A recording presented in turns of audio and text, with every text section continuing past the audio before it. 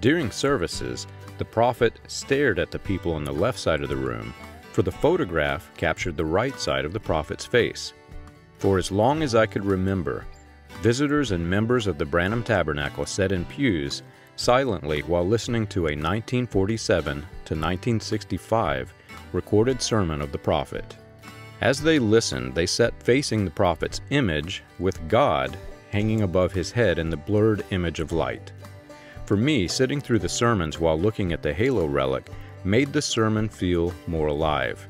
It felt as if there were a spiritual bond between the listener, me, and the prophet. I was surprised the first time I saw old photographs of the prophet's early church. It was one thing to use the halo photo as a frame of reference for an image of the speaker that we listened to every Wednesday evening and 2 times on Sunday. It was entirely different, however, to think about the prophet standing in front of a photo of the prophet. Yet as I looked at the early photographs of the prophet in his church, this is exactly what happened. That same image of the halo hung on the wall near the pulpit while the prophet was alive, and the prophet could turn and look at himself hanging on the wall.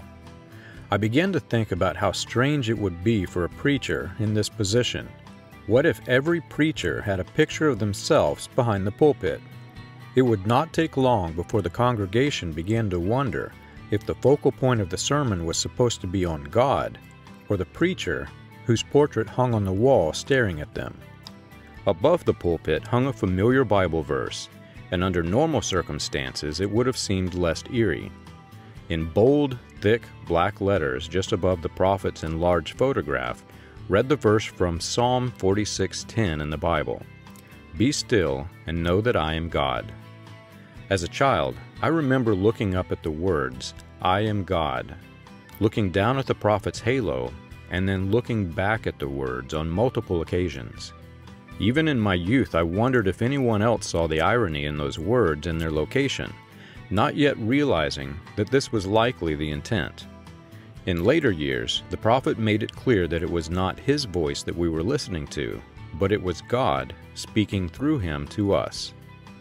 He told us how Jesus Christ was returning to earth in the form of a prophet, and I just knew that our prophet was the prophet. I was being still, but I was confused as to who was God. I never knew that I was supposed to believe the prophet was God, and I always found it odd that some sects within the message did believe just that. I began to wonder what it was like in the prophet's church before that psalm quotation plaque was hung above the pulpit. In the early photographs of the church, it was not there.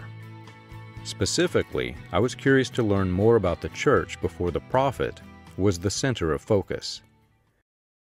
Looking over the old photographs of the church, I found that there were very few relics hanging on the wall.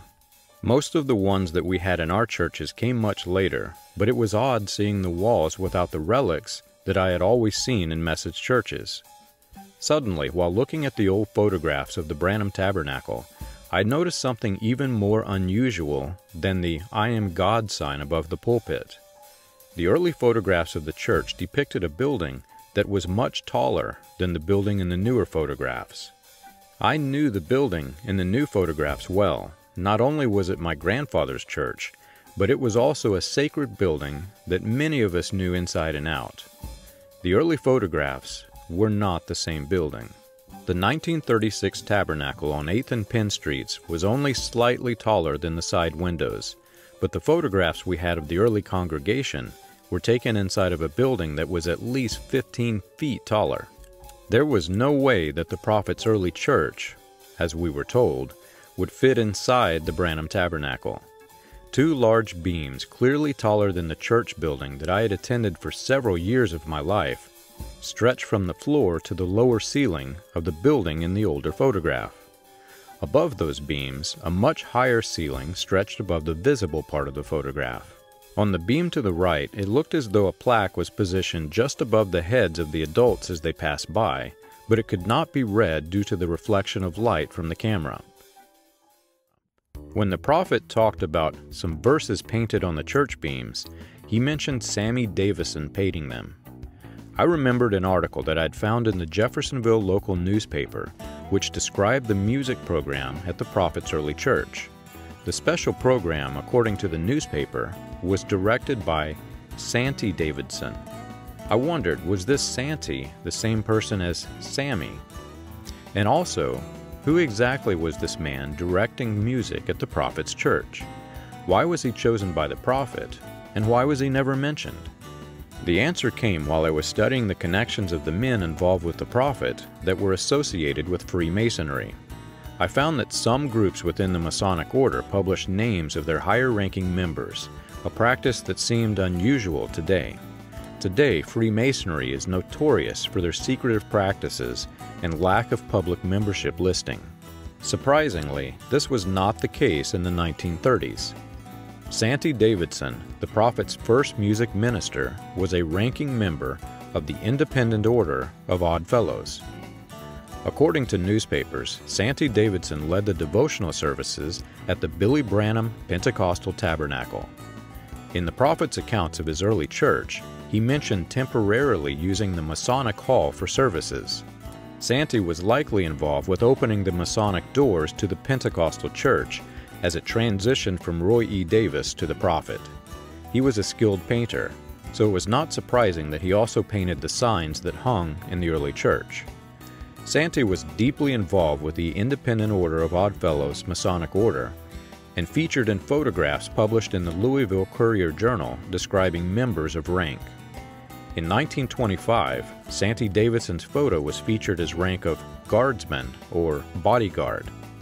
Having a rank of bodyguard would imply that he had been involved with the secret meetings for some time and trusted enough to keep others out. According to the Jeffersonville and New Albany, Indiana newspapers, Sante had been participating in the Odd Fellows activities since as early as 1902. At that time, Sante was listed as an officer in the Tabor Lodge. Sante was deeply involved with more than one fraternal organization. He was also a deputy grand chancellor of the Knights of Pythias. In 1915, Sante was president of the Order of the Owls. This group helped fund orphans and widows. Though a member of the Jeffersonville Lodge and participating in the Prophets, and likely Roy E. Davis's Jeffersonville Church, Sante lived in Salem, Indiana. His role as choirmaster did not begin with the Billie Branham Pentecostal Tabernacle. In 1901, he was appointed choirmaster of the Wall Street Sunday School. His painting of signs did not begin with the Bible verses on church beams. Sante had a business as a painter and was part of the Masonic Painting Union. In 1909, Sante attempted to focus solely upon painting, which apparently was a dangerous trade. At one point, Sante poisoned his eye in an accident and lost a middle finger. In the evenings, Sante managed the Etzer Opera House. The Opera House provided vaudeville entertainment to southern Indiana and attracted visitors from all around the country. Sante was also involved with band concerts and directed the band accompaniment for local events. He was a writer who published humorous, thought-provoking articles in the local newspapers. His The 10 Commandments was aimed at local business owners, which would have been humorous to many. He also wrote poetry to encourage those out of work, and articles to focus on the family. Sante operated the Snowdrip, a restaurant with sandwiches and cold drinks. He was a shrewd businessman, wheeling and dealing to make his establishments become the exclusive local attraction. And he cornered more markets than just vaudeville and motion picture. Within just a few years, he grew the Opera House large enough to attract big shows. Some of the shows, such as Fine Feathers, were so entertaining that they ran 156 nights in New York and 6 months in Chicago. In 1930, shortly before the time Roy E. Davis was the music minister for Ralph Rader, and before Davis took a large part of Rader's congregation, the Odd Fellows attended Ralph Rader's tent revival. Sante Davidson led the singing. The Pentecostal Baptist Tabernacle and Roy Davis were there. The Prophet said that he was Davis's assistant pastor in 1930, so it is quite possible that this could have been the first time Sante Davidson met the Prophet, and it could have been the moment in time that connected the two. It was the first published account of a cooperative effort between Sante Davidson, Roy E. Davis, and according to the timeline established by research linking the two men, the prophet. The union of fraternal organizations and Christianity were not well received in the community. Reverend Ralph Rader was forced to hold his meetings at the Knights of Pythias Armory, and it's safe to assume that Sante Davidson was involved simply due to his rank. Local ministers saw the non-denominational strategy as a threat because Rader, Davis, and others were using that platform to grow their new churches. In the case of Roy E. Davis and Ralph Rader, they were growing their churches by persuading members from other congregations to leave their home church. 2 days after Roy E. Davis was arrested for violation of the Mann Act, arrested at the ongoing church revival in Jeffersonville, a resolution to prevent this practice was passed.